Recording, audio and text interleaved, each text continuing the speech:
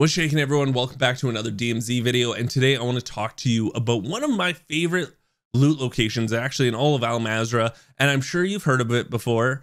It's the airport, right? So everyone, yes, is talking about this little underground section in the airport. They're like, there's like 5 or 6 epic chests down below here.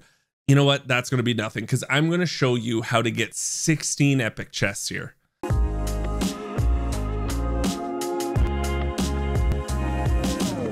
I wouldn't be a good YouTuber if I didn't say, hey, listen, if you enjoy this content, you don't have to do it now, but if you do end up enjoying it, just remember to subscribe to the channel, give it a thumbs up, hit the bell to get notified on my next video, and let's get going.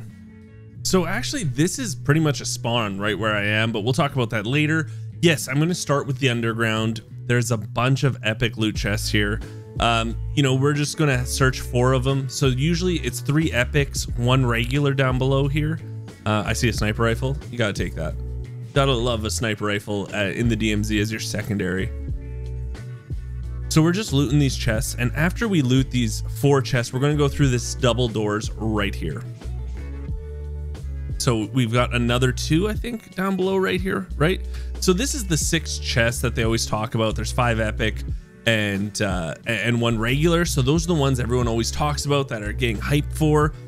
After you hit these, I want you to go to the location I'm at right now. Now, I went the long way around. You can go through the underground to get to it.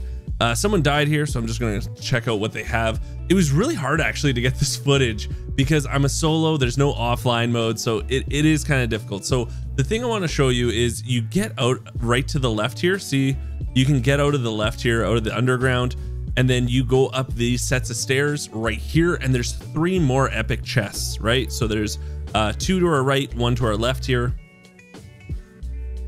Now, after we hit these ones, those double doors right there, we want to go through those. And I'm going to show you what you're going to want to do. It's pretty much a circle. And I'm being really honest here. So let's zoom in on the map. And all you want to do is enter and go to the right or to the left and just circle around the whole thing and then come back to these double doors.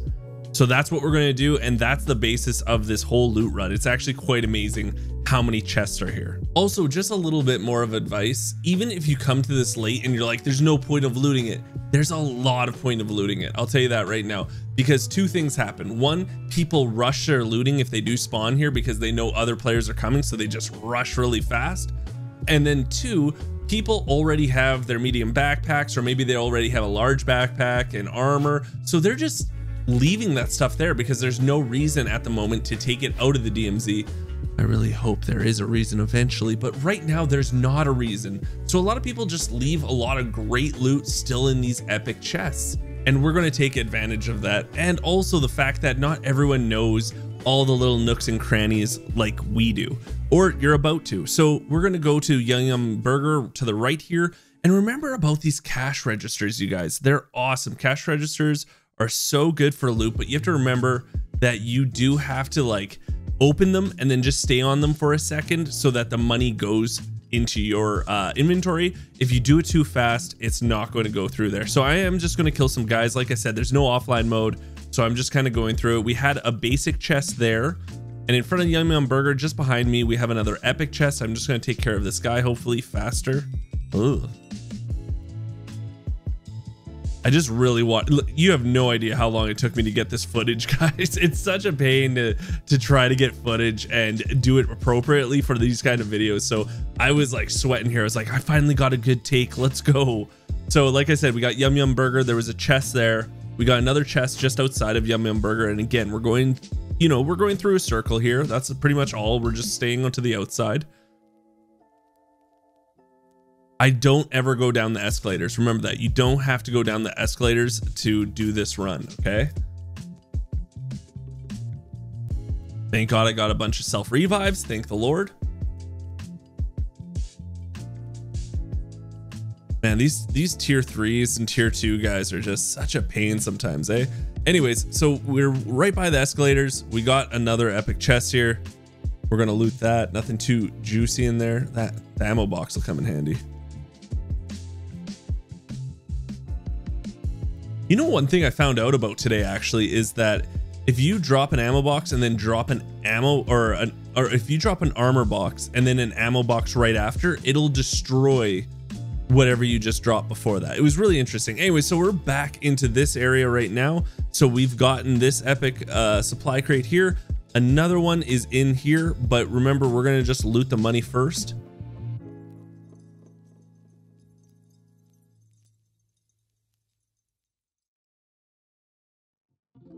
These refrigerators are everywhere here too, and those are really good money. You know, some of those wines that are like $2,500 are fantastic. There's another epic chest right here. We got actually a golden gas mask, which is awesome. And then we're going to continue on over here. And again, look at all of this money we're grabbing, right? Someone already did come in here, guys, and loot, just to let you know. And we're coming out of here with like $30,000, which is insane, right? Again, we're staying to the outside. We're doing our circle. We're getting all these epic chests. We're getting a lot of money. I am going to switch snipers right here because I'm trying to level this one up actually. So again, you just want to go into these little stores, but like there's all these little nooks and crannies that still have these epic chests on the outside. We're going to go into here. We've got another epic chest. We found a large backpack.